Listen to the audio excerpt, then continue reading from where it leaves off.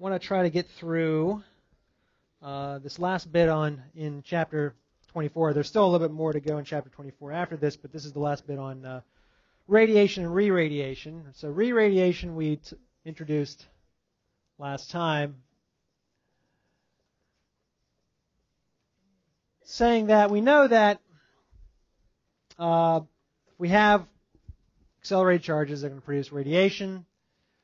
Those radiative electric fields will affect charges in other matter, causing them to accelerate, and they in turn will radiate themselves. Okay, so if we have, for example, a pulse coming in where E is pointing that way, and well, actually, let me draw E in the other color here, just to stick with something close to the book here. E pointing in that direction, and we'll say B is pointing outward, and we have, from the right-hand rule here, we know this pulse is traveling in that direction, positive x direction. And so it's incident on some matter. And so matter consists of atoms, okay? And so atoms have positively charged nuclei and electrons, electron clouds that surround the nucleus. So typically we're talking about electrons that are going to be the re-radiators, but not always. But let's say we just have an electron here. And so we have this electric field coming in, this radiative initial electric field coming in, call it E sub I, just to distinguish it from the re-radiation. And that charge is going to accelerate. We know that the force is Q times E. So this is a negative charge. It's going to accelerate downward. And if we have an accelerated charge, it's going to emit radiation itself. Okay?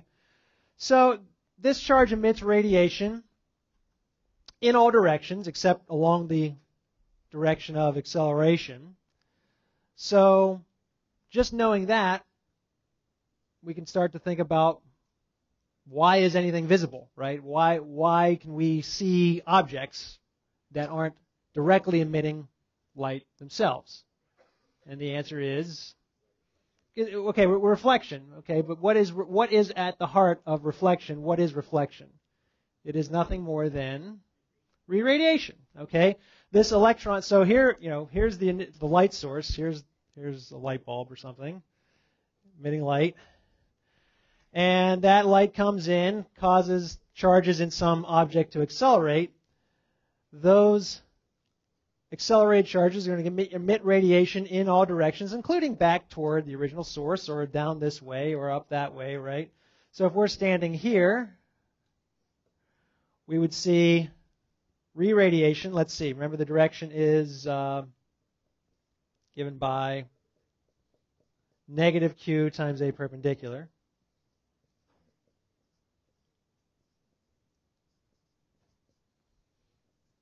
Okay?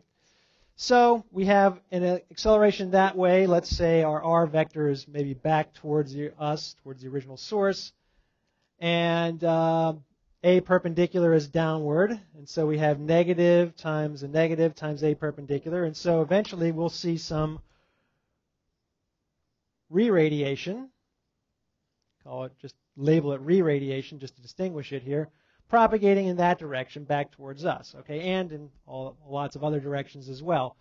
But the light that we see reflected off of surfaces is nothing more than re-radiation from accelerated charges, the electrons in the matter, okay.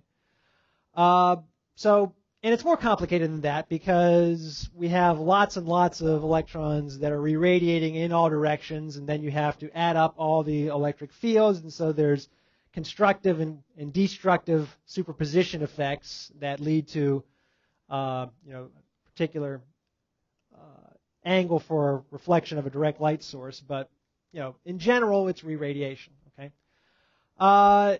so we can talk about reflection. We can talk about, we mentioned this at the end of class last time. We can start to think about why things are opaque. Okay, so we had a light source and we hold some object up to the light source and you can't see through this object. Okay, but we said that the superposition principle says that if I have sources of electric field due to two different charges, and they don't have to be accelerating, just any electric fields, the superposition principle says that if I'm looking at some observation location, I have to add up the electric fields due to all the charges in the universe. Okay? And here's charge 1. And so charge 1, I would have an electric field pointing in that direction, call it E1. And charge 2 would make an electric field at this location, also pointing in the same direction, maybe a larger field because it's closer, and that's E2. And then the net electric field would be just the vector sum of those.